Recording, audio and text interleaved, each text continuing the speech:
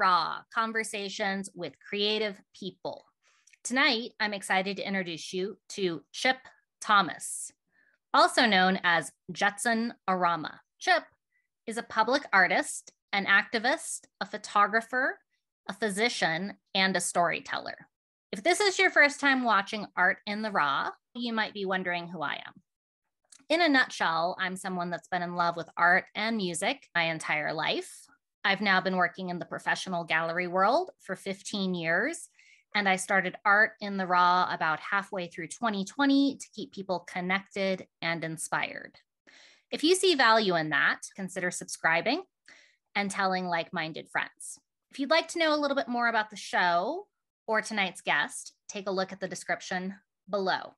But in the meantime, I'm excited to introduce you to Chip. Welcome, Chip. Yeah, thank you, Anne. It's a pleasure. I've seen you described as a public artist, an activist. You're a photographer. You're also a physician. Let's give people more context. You've been living on the Navajo Nation. Yes, I've been living here now for over 34 years. I came out here in 1987. When I say out here, the area where I am is near the community of Shanto. So we're about 55 miles east of Page, Arizona, northern Arizona, about 30 miles from the border with Utah. But yeah, super beautiful area, canyons. Not as many people now living a traditional lifestyle as there were when I first came 34 years ago, but it's just been an amazing opportunity to be in this community for this long, being an intergenerational family practice physician who also does public art and who uses art to advocate for the well-being of the community. When we originally met, or I originally learned of you, it was through your wheat paste art. Yeah. And that was actually many years ago, and that was its own story. And I could be wrong, but it seems like maybe in the time period that you've been working in wheat paste, did you go from more elusive? That is correct. So when I started wheat pasting in 2009, I was making wheat paste, a paste from flour, wheat flour, bluebird, in fact. So this was 2009, and that was around the time, I think maybe 2010, Banksy's Exit Through the Gift Shop came out. There were several street art blogs that were popular at the time, Vandalog, Wooster Collective. The thing that was pretty consistent for many street artists at the time was to keep their identity obscured. I tried that for about 18 months or so. As my pieces got bigger, it really helped to work during the day to figure out how to align the pieces properly. So when I was working with smaller pieces, I could sneak around at night getting pieces up. As they've gotten bigger, I've engaged the community and the wall owners more, which is really nice because it's deepened the nature of my relationship with the community, talking to people about why I feel this art project is important. One of the rare situations that you're in is you've had permission putting up the pieces on abandoned buildings. The buildings aren't always abandoned. A lot of the roadside stands where I get work up, people are still going to those stands on a regular basis, selling art. But your point is well taken in that the imagery that I choose to use, I like to say, reflects the beauty of the community that they've shared with me over the time that I've been here. And there's certainly a sense of continuity, knowing families and their histories pretty closely. It's an interesting thing because now that people know I'm the person doing the art, I feel that the art project has really deepened my connection to the community. People will get the sense, for example, that the art that I'm putting up is coming from a place of love. So I would hope they would take a moment to step back and wonder, well, if his art practice has this component, what is he like as a physician? And I would like to think, that same sense of caring and concern is present there as well, and people pick up on that.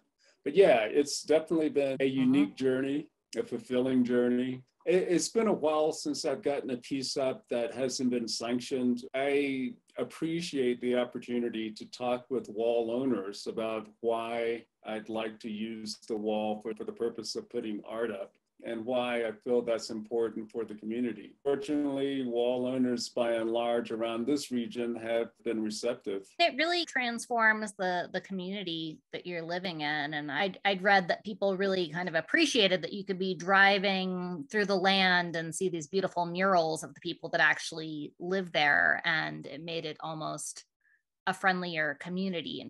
Back in 2011, I was dating a woman who made an interesting observation. The tolerance of the community for something totally new and different is really a reflection on the community, which I think is a nice way of looking at this, because there's really not a tradition of muralism per se on the Navajo Nation. There's not a history of a lot of public art on the Navajo Nation, and the history of photography in Native communities is fraught with, it's a problematic endeavor. And in truth, I first came here in 1987. One of the first things that I did was I built a home darkroom, and I'd go out into the community, spend time with folks, and to the extent they were comfortable, I like to shoot in a documentary style, usually in black and white. Got some captivating images over the years and has some opportunity to show work in various galleries around the country. It's been an interesting thing because I really feel that my art practice took a step forward and things became more reciprocal in a sense when I started putting the work outside rather than in white cubes of gallery walls, because I really have to be responsible to the community in a different way. When work is up in a gallery, very few people who are actually pictured in my images would see the shows, would see the body of work. They would get copies of the photograph that included them, but they didn't get a comprehensive sense of what I was doing or the story that I was telling. But putting the work in a public space makes me be responsible in a way I didn't necessarily have to be before. Well, and I do think that's an interesting situation, and particularly involving photography and street art on a larger scale, the gallery museum scene versus the street art scene. A lot of people aren't comfortable in museums or galleries. So when you start displaying your work in more of a mural or street art sense, it's just kind of for everybody. And there's something I think that's just really kind of beautiful about that. Yeah, right on. And one of the beautiful things about that as well was, during the pandemic, when we were in lockdown especially, and people didn't have an opportunity to go indoors to experience art, I appreciated having the opportunity to get work up outside that could be experienced by anyone driving by, and hopefully instill something positive, something uplifting in them during a time that has been really hard, especially here on the Navajo Nation. When we first started talking, I was saying there was a connection between profession as a physician and your interest in being a public artist. And it seems like overall, just you as a person, you're interested in uplifting people. To try to tie it all together and hopefully not sounding too cliche, I say this a lot, and I feel it's true. In my work, in my day-to-day work as a physician, when I'm encountering individuals and or families, I'm listening to stories, I'm getting histories from people, and using that information to try to improve the quality of their lives such that I'm attempting to create an environment of wellness within the individual. It's a very deliberate act on my part, as I said, to reflect back to the community the beauty that they've shared with me. And in so doing, I'm attempting to create an environment of wellness within the community. So yeah, I do see the two practices as being complementary. As I understand it, you've started a project called the Painted Desert Project, where you've been inviting other artists from around the world. Is that right? Around the world and around the reservation. The thing that happened really is in 2009, I had just gone through a very difficult period, the death of my dad, the loss of the family home, which we'd been in for 50 years, and I got a divorce. This all happened between 2006 2007. Every 5 years, every 5 to 6 years since I've been working here on the Navajo Nation, I try to get away for a little bit just to go to a different part of the world. I think in order to think outside the box, it helps to get out of the box. So in 2009, I went to Brazil for 3 months. And for the last part of that trip, for the last 3 weeks, I fell in with a community of street artists. And that was amazing because since I became aware of street art and people painting on trains and Keith Haring, and I'd go to New York City, looking for painted trains, looking for painted walls. So when I was in Brazil in 2009, it was really like a mini residency where I had an opportunity to learn. There were street artists in Brazil from all over the world, from Italy, from France, Germany, from Brazil, from the States. Here I was, a bit of a standout. I was 52 at the time. These were all younger people, but I think they appreciated my enthusiasm for this art form. And it's an interesting thing as well, because a lot of times when I take these trips away from work, sabbaticals, I'm hoping that I will get an epiphany. I'm hoping I'll get some sense of why I'm here on this earth, what my purpose is. But in 2009, having come through this difficult time in my life, I just really wanted to chill. And it was awesome because Brazil gave me this amazing gift of this art form that I really love. So just before I left Brazil, an artist who was a part of this group of folks in Salvador, Bahia, in Brazil, grabbed my arms and told me to keep this energy going. I'd been giving marching orders. I was on a mission. The folks in Brazil showed me photos of the installation JR did in Rio, the women's eyes pasted on the outside of a favela, looking down onto the wealthy beaches. That was the real game changer for me, seeing how a photograph could be blown up and applied to a large wall as a form of street art. So when I came back to the States in March of 2009, I Googled a recipe for making wheat paste and went to Kinko's at the time and asked them to blow up a photograph. And I started doing my project. It was 2011, 2012. There was a project called the Boneyard Project at the Air and Space Museum, or the Air Museum outside of Tucson. There was a fundraiser. They invited street artists from all over the world to come and paint these old World War II bomber airplanes. So there was that street art project. There was one in New York City called the Underbelly Project, where Jordan Sealer and one other artist invited artists from all over the world, again, over the course of a year, to paint work in an abandoned subway station in the city. So I was inspired by those art projects. There was Living Walls in Atlanta. There was Open Walls in Baltimore, where street artists were coming together to make work. So I thought it would be cool to invite artists, to come spend time with me here on the Navajo Nation, meet some people, and have a cultural exchange with artists, the medium. And it's awesome because it's, over the years, it's actually grown into a bit of a community service project where we've repaired people's roadside stands. We have built a food stand for one of my neighbors here who sells at a flea market every Saturday. Yeah, it's been a nice coming together of people from all over the world and all over the state of Arizona. I gotta say, that's just kind of amazing and inspiring. I had a guest on a past episode, Fernando, who is a street artist curator in Porto, Portugal. So if you were to go there, he would prepare a wall for you if it was possible. That's a pretty sweet deal. I do a similar thing here. I would like to think I do, working with wall owners, especially artists who come from out of the country, or even artists who come from different parts of the States, giving them a sense of how the cosmology, the worldview on the Navajo Nation differs from where these artists are coming from. So I recommend reading materials and films they should check out, and then it's important for them to interact with people once they get here. But I do think of myself as a street art curator as well. A nice thing about inviting artists from all over the world is when I travel to different places, I now have connections who can hopefully helped me obtain walls.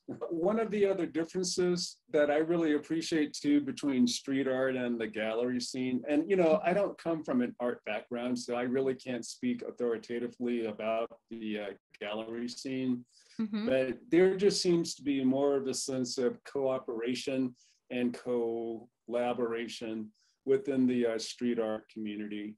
I would love more people to feel more comfortable coming into museums, but there's definitely this value in just you're walking down the street and you see this thing and it just hits you. And even if you don't think you're into art, you see it and you feel it and you have this experience with it. Yeah. I just think that's beautiful. Well, and there's a lot to be said for experience finding something that you weren't anticipating. A lot of times when people go to galleries, they're going specifically for the purpose of seeing art. It's another thing to be in your head, in your space, walking down a street or driving down a highway, and to, see something that momentarily transforms you or helps you transcend what you might be experiencing in that moment. So the unexpected element of surprise is a component of street art. I love that, and that you've brought that to the place that you have lived for 30 years.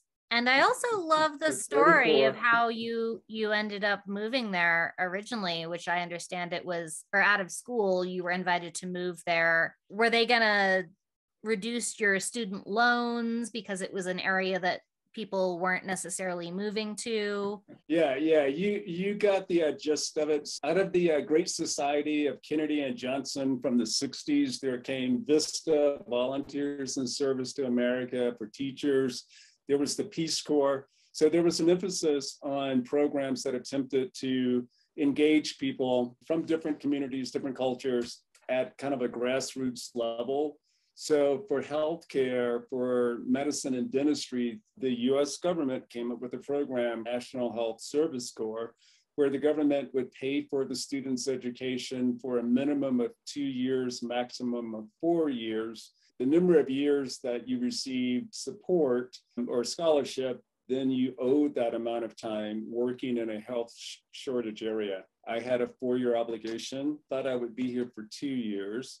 And yeah, here we are 34 years later. Eugene Richards, he's a member of Magnum Photo Agency. He was shooting for Life magazine in the late 80s, early 90s, and he did some amazing work. One of the photo essays that he did was Cocaine True, Cocaine Blue, where he looked at the impact of the cocaine epidemic, specifically crack, I think in 2 communities in New York and 1 in Philadelphia, or vice versa. He taught for a week out of the summer in '92. And I had an opportunity to spend a week with him, which for me was a dream come true, because he's a masterful storyteller visually, and he breaks a lot of rules, just a really compassionate person. And he took the time to look through my portfolio at the time and gave me some useful feedback. But one of his observations was, if I chose to stay in this community, he really felt that I would be able to tell some amazing stories. Neither one of us anticipated that I would go big in telling those stories. I mean, I think he was absolutely right, because, the basis of the relationship and storytelling is really built around trust. And I've been here long enough to have gained some element of trust. True. And all of the photo projects I've seen over the years that have that element, you can see that relationship between the photographer and the subject. Most of the people you're photographing, you know them, their entire families, the history. You're not just someone showing up with a camera. So yeah, you said you thought you were going to leave after 4 years was the commitment, and you just love it, right? Yeah, that's a fair statement. I won't lie. This past year has been most challenging, during the pandemic. The Navajo Nation took a pretty hard hit. But no, by and large, I mean, I definitely love this work and love this community.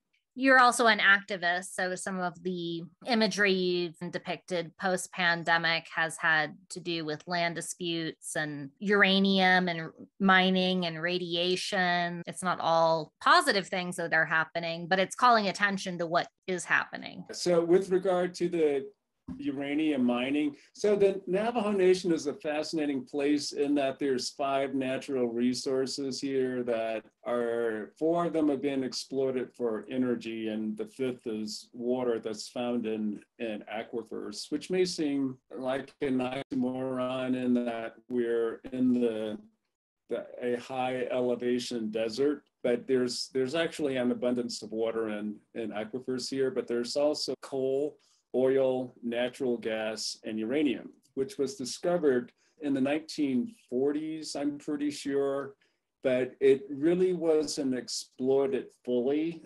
until we mined uranium largely from native land here in the Southwest and in the northern plain states to build up, the nuclear arsenal during the Cold War. So what most people in the country don't realize is that the majority of the uranium for the Cold War came from this region.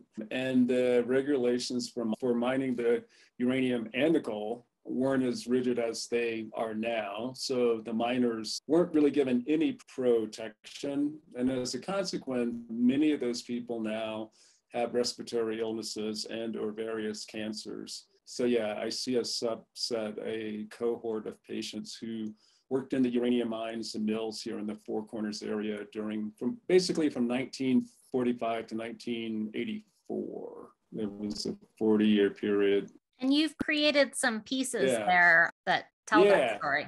Yeah, you might ask, well, why is it important to talk about this now? Well, the reason is there's over 500 abandoned uranium mine sites that are contaminating water sources. They're contaminating the land where crops are being grown.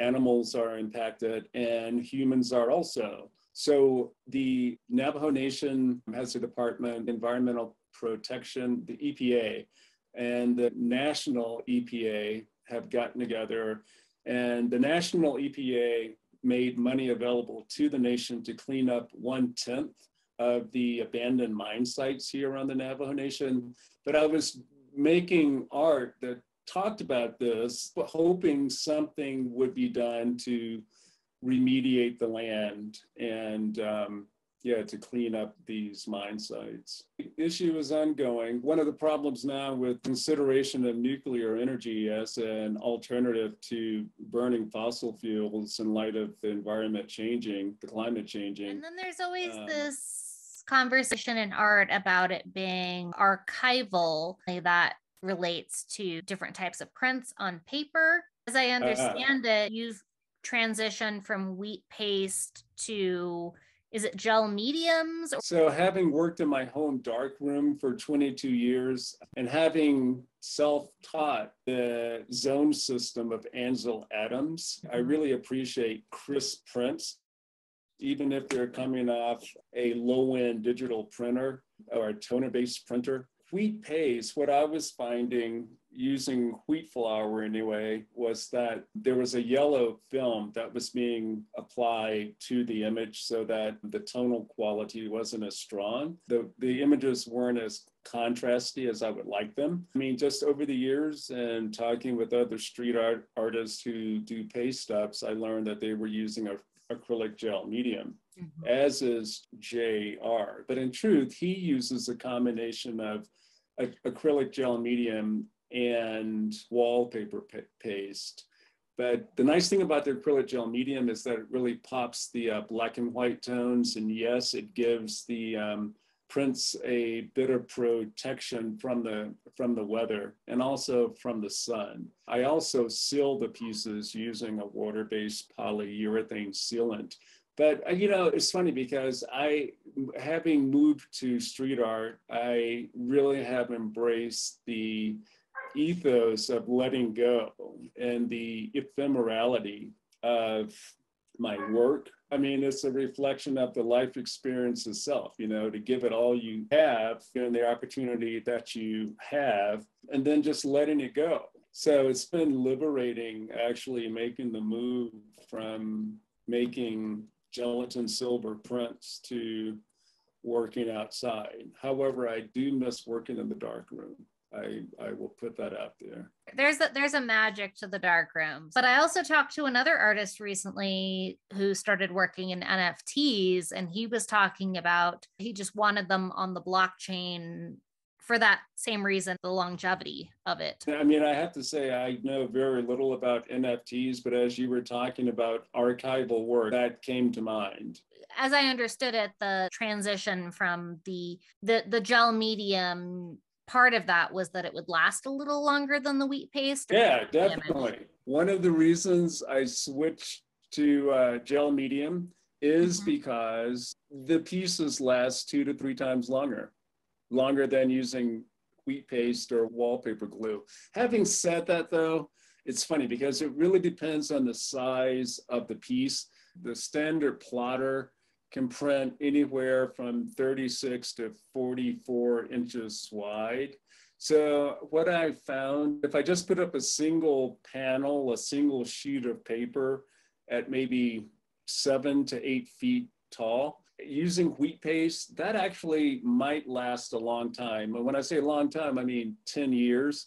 But the piece definitely, the paper starts breaking down. Okay, some of my original wheat paste images from 9 years ago are still running. They aren't strong.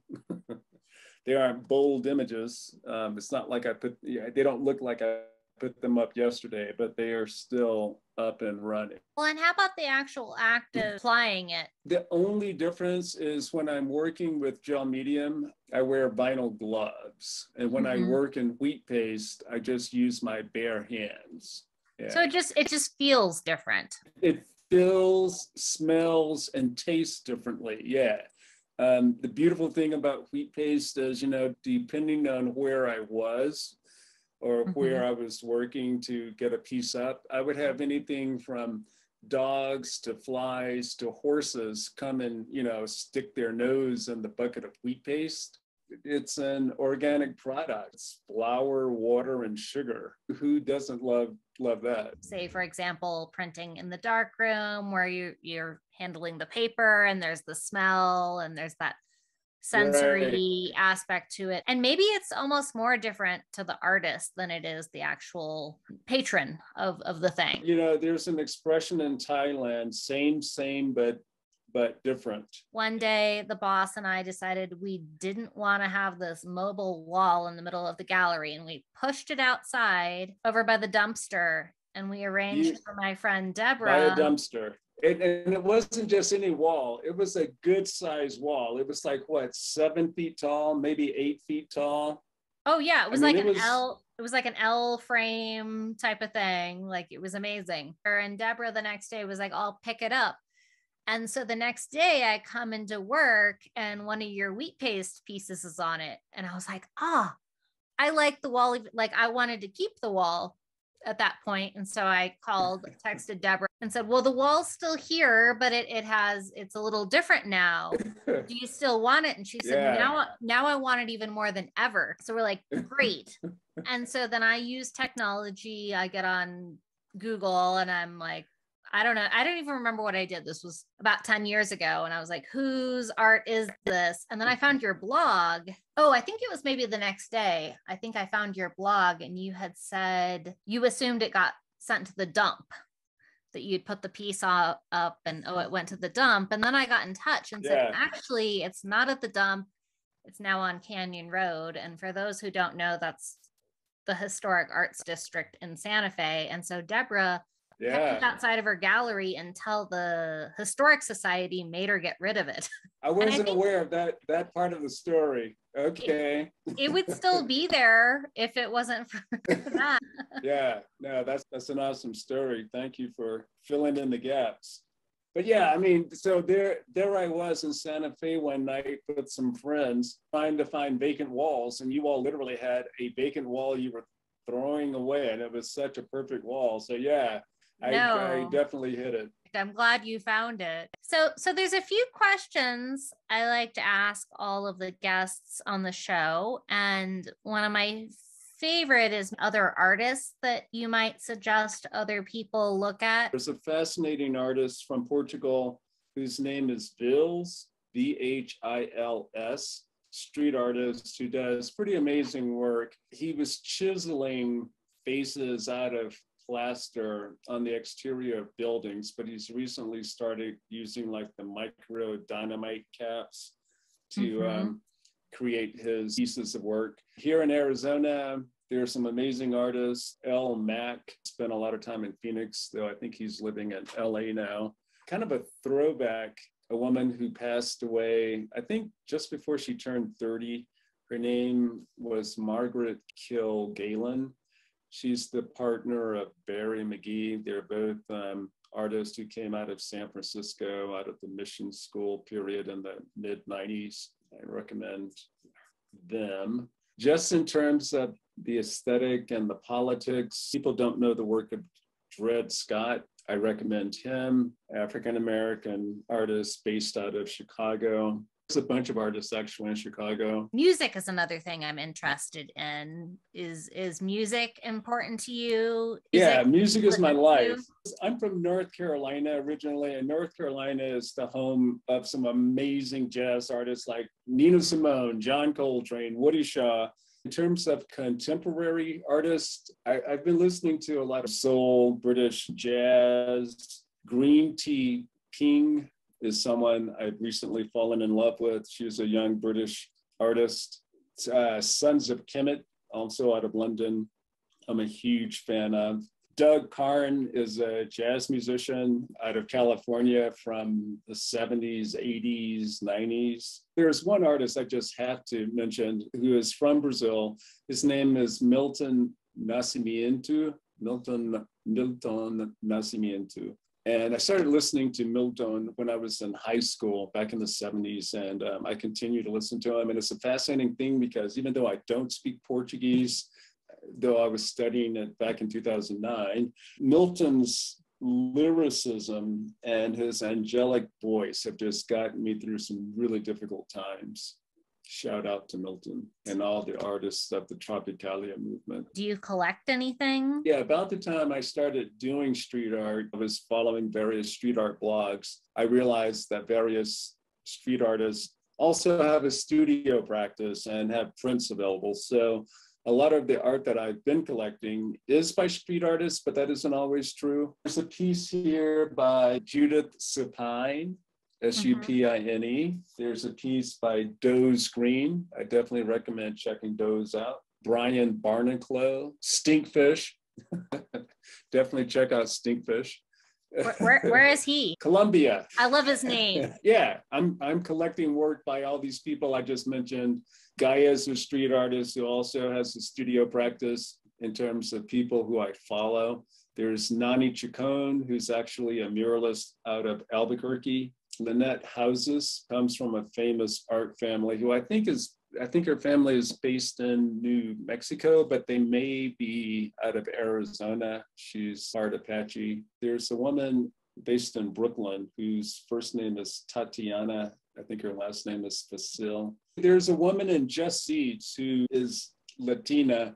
Her name is Jess Sabogal. I'm not saying her last name correctly, and she's definitely worth checking out on the gram. I'm always curious if there's any movies just over time or television shows that have just really inspired you. You know, as someone who is self-taught in art, one of the series that I find really informative and accessible for non-artists is the PBS series Art 21, Art in the 21st Century. They started, I think, in 2000. I think they just released season 8. In fact, I was just doing a search to see if season 9 is available, and I haven't found it, but Art 21 is something I recommend. I get HBO, so I follow a lot of the shows on HBO. The Wire, for example, was something I really enjoyed. I liked Westworld. I never saw an episode of Game of Thrones on HBO. So it used to be there was 5 channels and you just watched what there was. And now there's just so many different things to tap into. It's amazing. I found it interesting to see what people tap into, but I love traveling. Do you have a favorite place to travel? First place that comes to mind is Brazil. Brazil is one of those places that just instills me with a feeling of creativity. It's a difficult place in that there's a large Black population there, and they make up the majority of the poor people in the country. Yet within the country, there seems to be a really strong sense of, well, I wish I could say solidarity and unity, because, you know, in truth, any country is divided. But Brazil is known for its music, you know, it's known for its beaches, it's known for their soccer playing. I just like to go there and get inspired by the music, by the art on the street, and just having enlightening conversations with people. I think that's what it's all about. I appreciate you for taking the time to talk tonight. I know you've been busy, you've been traveling. Is there anything we haven't talked about? Shout outs? I really want to give you a shout out for your persistence pursuing this interview. There have been a number of obstacles, but you did this at a time of the month when my bandwidth is relatively strong. So thank you for that. Thank you for your interest in what I'm trying to do over here. Super excited to talk to you, and it's been fun. Yeah, likewise, Anne. Thank you. All the best to you. Thank you for watching Art in the Raw, Conversations with Creative People. I hope you enjoyed meeting Chip Thomas and that you're feeling inspired. If so, consider subscribing, tell like-minded friends, and I'll look forward to seeing you next week. Have a good night.